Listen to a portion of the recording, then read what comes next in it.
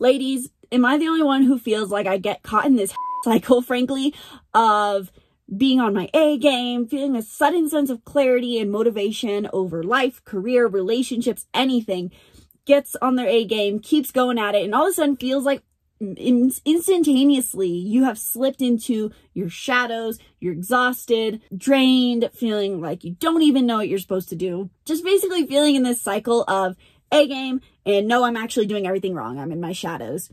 There's a reason for this. And I've discovered today, I had the realization for myself that there is one planet in my chart that is the culprit for this behavior.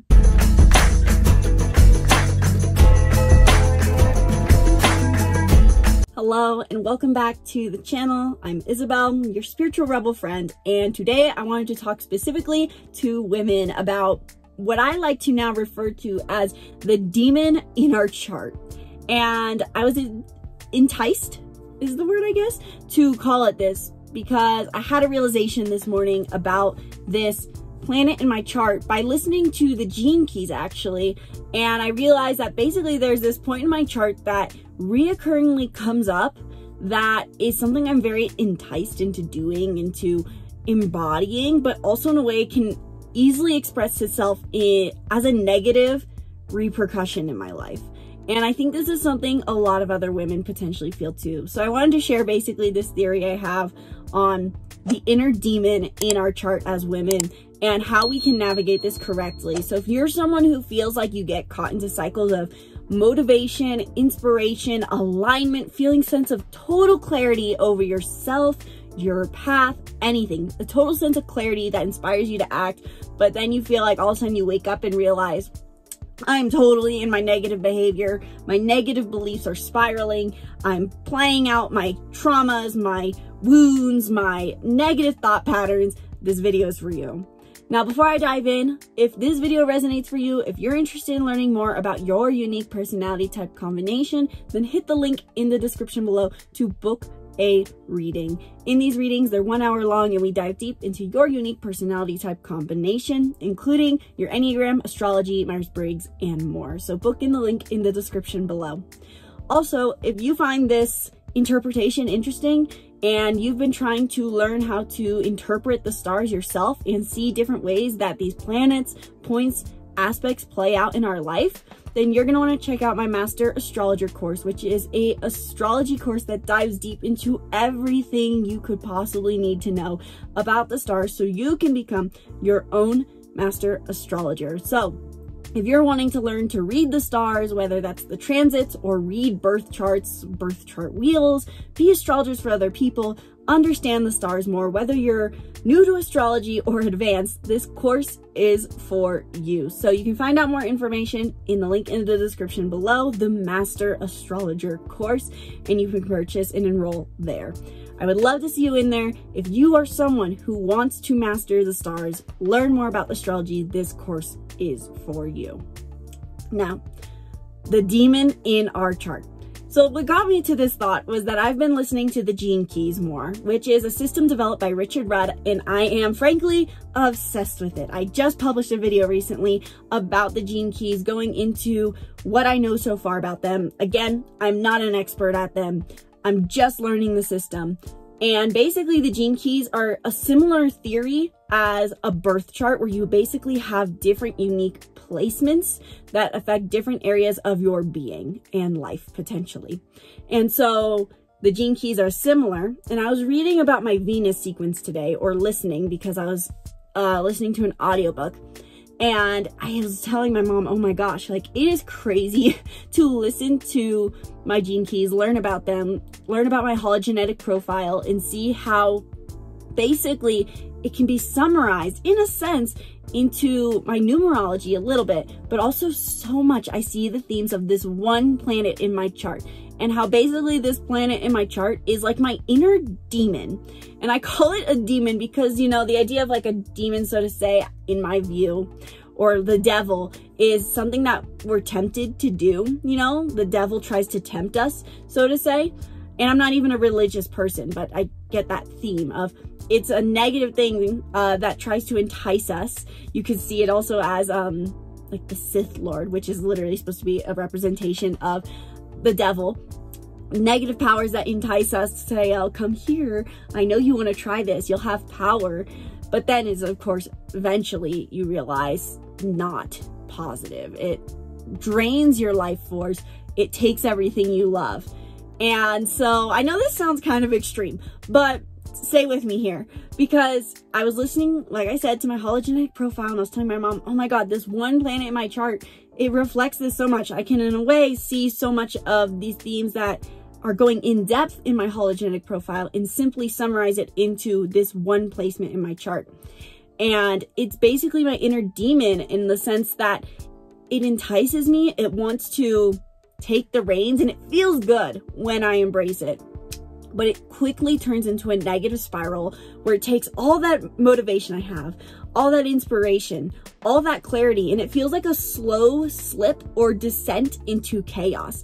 And it's so hard to catch, and it happens so fast, where it basically feels like I have so much clarity. It's like you're going 100 miles an hour down a road, and all of a sudden there's a sharp curve and you don't even realize you've run off the road. So if that is a feeling that resonates for you, you probably want to look at this one area of your chart. And the area of your chart that I am referring to is your Mars. Now, I'm sure already you can hear that if you're familiar with astrology and go, well, yeah, Mars is masculine. I see that, but am I supposed to repress my Mars? No. It's just that we have to, I think, as women, navigate Mars very carefully. And as a society in general, we have a very twisted relationship with Mars, which is the planet of action, and I'll dive into what that all is in a second. But given that we are in a world where we are valued as human doings, not human beings, I think primarily as women, and especially for those who are trying to practice manifestation, Mars is like our inner demon. So for me, my Mars is in Gemini. And before I dive into that, let's cover what Mars is really quick. Mars is the planet of action. It kind of goes hand in hand with Venus. Venus is the feminine, Mars is the masculine. Venus as feminine receives, Mars as masculine takes action. Venus is like the right brain, where we are non-linear expression, and Mars is like the left brain, linear masculine, where we see A equal, then B, then C, then D equals E. We get to the steps, we take the staircase, and we get what we want. It is also, in a sense, can be associated with the solar plexus chakra, whereas Venus is the sacral chakra, which is at our navel. The solar plexus is where we take action. Most people tend to have overactive or misaligned, imbalanced solar plexus chakras, given that we live in a world where we are asked to do so much. Simply put, the economy sucks for most people. And I say for most people because I do think it's still a matter of perception, which is kind of what this video is about. But because of that, we have to do so much. We run around, go get groceries, to eat healthy, to go to work for our 9 to 5, to do our side hustle so then we can have more, to then try to make time with any relationship or go on dates, to then reach out to our mom and try to heal our trauma. It's just always doing things. And so with Mars being the planet of action, it rules how we take action. The sign it's in shows you how you take action, or how you like to take action. It also, as a side note, refers to what we generally tend to be attracted to as women. So for me, my Mars is in Gemini, which is my little inner demon. I need to give it a little name, I feel like, to catch it more. I think my top candidate right now is Hammy from Over the Hedge, you know, who runs around and is freaking psychopathic because he has so much energy and so much excitement, but they can't just get him to slow down. That's my Mars in Gemini. And listening to my gene keys, I could see these themes. Richard Rudd really does elaborate it in much more depth, but I summarized it as my Mars in Gemini because my gift as a Mars in Gemini is that I have high mental capacity. I love to take action. I can work extremely fast. I'm a very hands-on learner. I can do a lot really fast. And yet my struggle and my demon is that I seek stimulus. And so I think, to summarize better, the reason Mars ends up being like a demon for us, and how I've noticed, I think for me specifically, which you may resonate with, is that basically we get caught into the trap of, or I get caught into the trap of doing. I notice for me, I get so excited to take action. And I feel so good when I take action because it feels good in my solar plexus. We want to take action. I want to take action. People naturally want to embrace their solar plexus in some way or another. We have to have that chakra point. But what happens is that basically I get caught into a spiral of momentum that turns into I have to do. Instead of I want to do, I have to do. And so what the gene keys kind of showed me and reminded me is how much this is my demon point, this Mars placement, because basically I get inspired to act.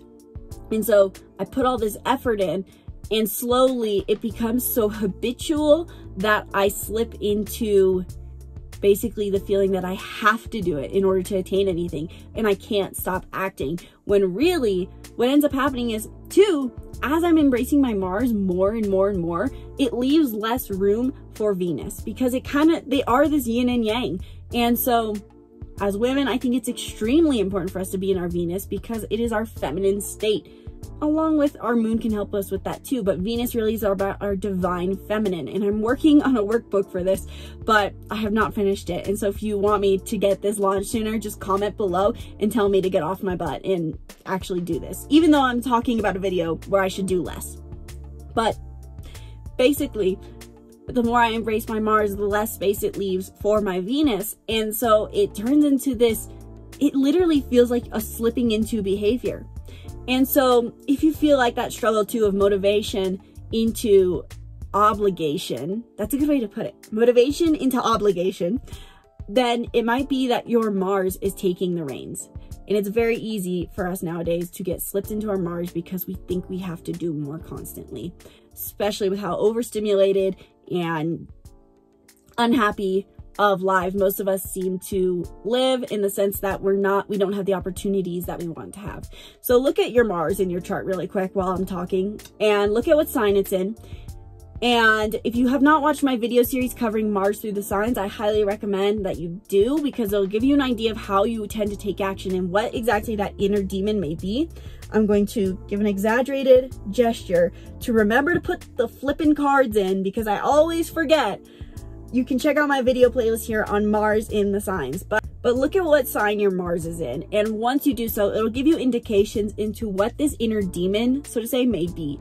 And think about potentially what is the motivation action that you want to take, because that's what Mars does indicate. You know, I am inspired to act when I learn. Mars is in Gemini for me. I am inspired to act for the sake of stimulus. I need a lot of stimulus. And this general theory may be more true for me than other people, just because I need so much stimulus as a Mars in Gemini. But overall, I think that maybe you will resonate with this too, for the sake of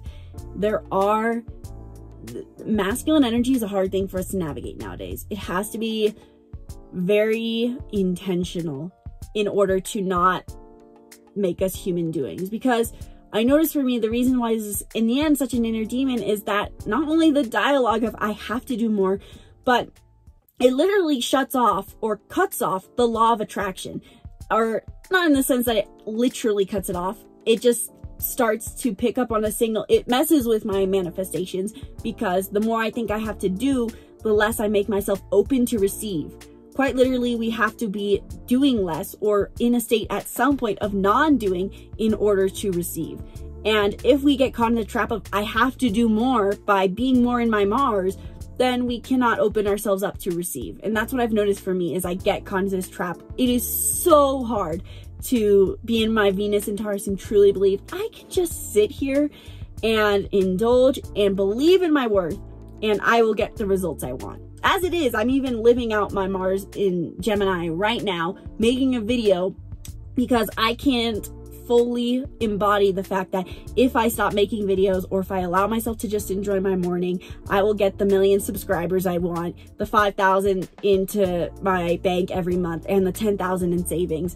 I can't shut that off. It is so insanely hard. And at the same time, you know, Mars can be our benefit. So as long as it's navigated with intention, because we do still need to act, but we have to catch when we turn that into a dialogue of I have to. So for me, I'm trying to catch, as the Gene Keys talks about, basically using my gift of invention and stimulus. I'm so intellectual and I can take data and turn it into something creative, such as a video or a crochet top. And instead I have to create and then relax, not create and keep forcing a boulder uphill and do more and be more and overthink things. Simply put, I need to make space to relax. So knowing my Mars and going, okay, what is the positive expression of this? And how can I create it a 50-50 split, basically, of my Mars and my Venus? For you, it might not literally be a 50-50 split. I know for my sister, she needs a lot more Mars in her life, but that doesn't mean there's no space for Venus. She just needs to still have creative time. There has to be some space for Venus. Whatever amount feels like for you, how much do you need to make space to receive? Looking at your Venus can help with that, but also just simply analyzing, what is my Mars? What is the positive expression of this? What does this indicate I need to feel empowered in my solar plexus chakra? And what does it mean my demonic, my inner demon, so to say, is? What is it tell me I have to do? Or when can I catch the behaviors of it saying I need to do more? So maybe you notice that you get on a roll with your creative outlet and all of a sudden you turn it into, well, I need to be more practical. If I want this to have this result, then I really should do this. That will cut off the law of attraction. Maybe that's something you can notice. But let me know in the comments below just what your Mars is, what you notice, and I can give you more info on exactly what I mean. I would love to do, honestly, another video diving into this even more, maybe even just more practicality on how to be in your Venus and Mars. Let me know what you want to hear in the comments below. What is your Mars in? How do you notice it show up in your life? Where are you struggling? How do you not understand what I'm saying? Like, where do you want more insight? What is your Venus as well? Do you want more videos talking about balancing Venus and Mars? Do you want me to finally finish the Venus workbook I've been talking about for a year? Let me know in the comments below. And let me know if this is generally just something that resonates for you. Do you feel like your Mars sign as a woman is your inner demon that tells you from a state of motivation that you want to do stuff, but then it turns into defeat and it's all your negative behaviors and beliefs on everything you think you have to do? Let me know in the comments below, and be sure to subscribe to the YouTube channel and stay tuned for more videos breaking down astrology, personology, manifestation, and more. And if you want to learn more about your chart specifically, how you can balance your Venus, your Mars, and the rest of your chart so you can live a life you love and manifest with ease, then book a reading in the link in the description below. If you're more of a self-learner and you want to learn to become your own astrologer, then check out my astrology course, the Master Astrologer, in the link in the description below. This is the most elaborate, or not even elaborate, but in-depth course I have seen on astrology. Not to toot my own horn, I really do try to cover every single thing imaginable in depth, but yet simplicity about astrology so that you can understand and become your own astrologer. That's not me sharing my own personal interpretations. It's teaching you everything you need to know to form your own interpretations, read transits, read charts, and live a life of control and clarity. If that all sounds great to you, check out the Master Astrologer in the link in the description below. Once again, my name's Isabelle. Thank you guys so much for watching this video, and from my heart to yours, namaste.